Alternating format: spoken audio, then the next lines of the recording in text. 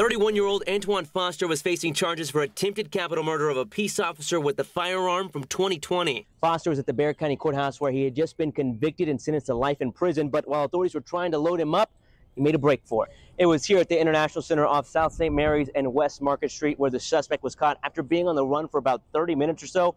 People along the Riverwalk at the time said they believed the suspect was hiding out on the third story. Foster is now facing additional charges of escape, evading on foot, and assault of a public servant for hitting a deputy as he jumped out of the sheriff's office van. John Paul Barajas, KSAT 12 News.